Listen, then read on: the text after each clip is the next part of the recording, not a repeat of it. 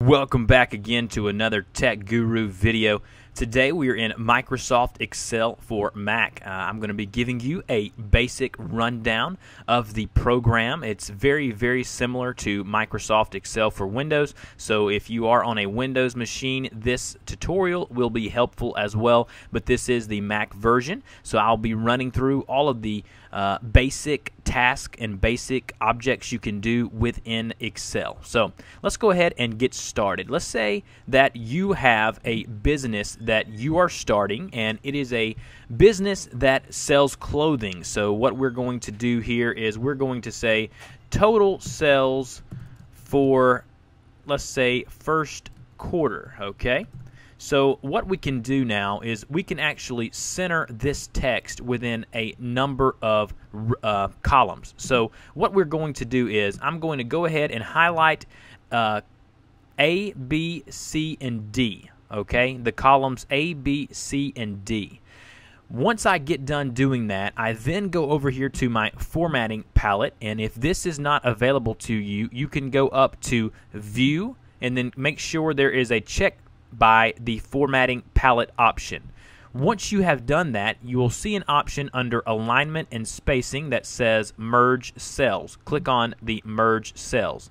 Now, once it's done, you can either align that to the left, align that to the center, and then you can even go up here and bold your text and underline your text. So now that we've done that, we have our title, and that's how you manipulate text within different columns. So what I'm going to do now is I'm going to skip row number 2, and I'm going to type in January. Now, what you can do within Excel, instead of typing out February and March, what I'm going to do is move my cursor over the bottom right-hand corner of that specific box there. I'm going to click, and I'm going to hold, and it's going to go ahead and automatically put in February and March. So that would be the same if, let's say, we typed in a 1 here, and then we went ahead and grabbed the bottom right-hand corner of that box. If we continue to go over, it will automatically fill down 1, 2, 3, 4, 5, 6, 7, 8 if you have that autofill feature on. So I'm going to go ahead and get out of that. So now that we have our January and February and March up here, we can go back and we can highlight the text here, and we can center it within the specific box that it is in, and then we can bold and italicize that just for a little emphasis. Once we do that, what we're going to do next is we are actually going to add a row. So what I've done specifically for this video is I have accidentally put my 3 months over a little too far to the left. So I want to insert a row. I want to insert a column. In order to do that, what we're going to need to do is select column A, which is right here, and then click on Insert. Up here you will see rows. You can also insert specific cells or columns. So I'm going to insert a new column. Once I do that, it then inserts a new column to the left of the column I had selected. Now that we've done that, we can go and we can start typing in our items that we have sold. So the first item is going to be t-shirts, the next is going to be pants, and the next one is going to be hoodies. Okay, so we have 3 different objects here, or items that we have sold in our store. Now, I am actually going to go ahead and write out how many of those items we have sold. So we have sold 220 of those in January, 110 in February. In March, we were crazy and we sold 350. Now I'm going to go ahead and do the same for pants and hoodies. So I'm going to go ahead and type in a few numbers here for the different objects that we're selling. Once I have all of these numbers inserted here, and this would be the same if you're doing this for whatever it may be. I'm just showing you an example of how to use the cells in the table within Excel. So we sold 205 there, and then in March we sold 300. Now, what is so great about Excel is that it will do all of my formulas for me. So what I'm going to do now is I'm going to go ahead and highlight all of these boxes, which is right here, all of these cells, they're called cells, and then I'm going to click on Auto Sum. Auto Sum is right here in the top menu bar of Microsoft Excel. It's like a backwards or a weird looking E or a sideways M, however you want to call it, and that goes ahead and it went ahead and added these up for January. Now if I go over here and I highlight the bottom right hand corner of that cell, click and hold, it will actually do the same for February and March. So as you see there, if I click and hold on the bottom right hand corner of that cell, it will actually do the same formula for both February and March. Now, let's say we wanted to total up how many t-shirts and pants and hoodies we sold all together, as well as our total down here, grand total for how many items we've sold all together. What I will do is I will add a new title to my column up here, which is column E, and you can see what column you're working on by which one is highlighted here, and it will actually keep the same formatting as the other ones on the same row. So once I do that, I will go and I will select all of the t-shirts that I've sold, and I will click on auto sum once again. So now I can do the same thing I did with the totals over here, is I can click and hold the bottom right hand corner and drag it all the way down, and it will add up my totals for all of this stuff that I have done within January, February, and March. Now, let's say I want to take this last row here and I want to make it a different color so it'll stand out because it is my grand totals for all of the stuff that I am doing. Within your formatting palette, there is an option here that says borders and shading. I can actually go over here under the color option, which is a fill color, and I can click that and I can make that a nice yellow color. So now all of my totals are actually in a yellow row, so it stands out and I know exactly what that is.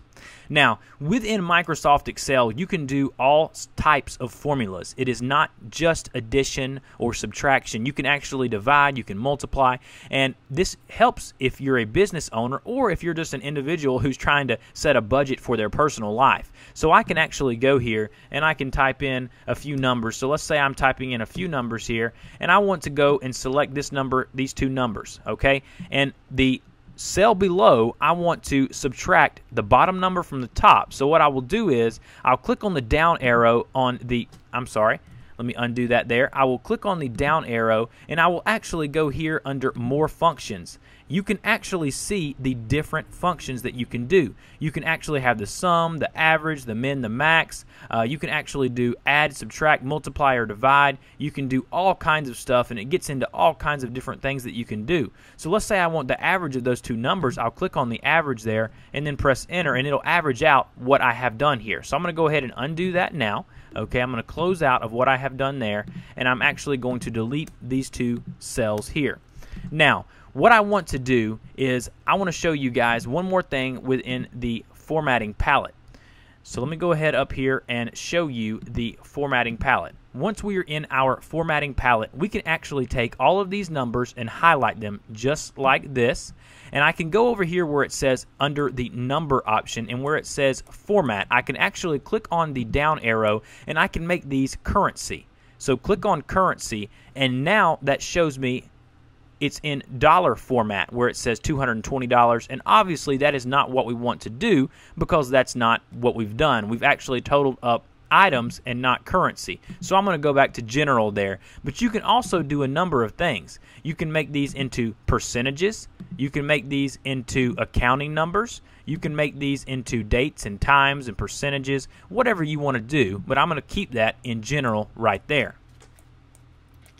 Now, let's say that I have a row over here, a column, which is column F, and I have actually left it out of my title here. So what I want to do is I actually want to select all of these columns in the top row here, and I want to merge them again because I've left one out here. So I will click on the merge one more time right here under the formatting palette, and I'll make sure that it's centered by aligning it right here.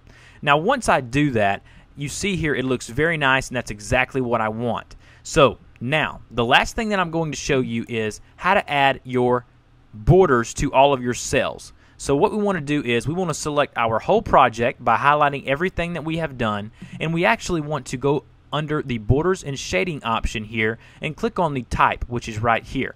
You can only select to do the outside, which doesn't give you the inner lines here within your cells, or do all of the lines within all of the cells. So I'm going to click on that now. That gives me my border for my table within my whole project. And again, you can select all of this and you can choose whether you want it to be double lined, if you want it to be single lined, if you just want the middle lines to be shown. You can do all sorts of things within this option. Now, you can actually change the color of this, you can change the shading, and that's all done within the borders and shading option here in your formatting palette.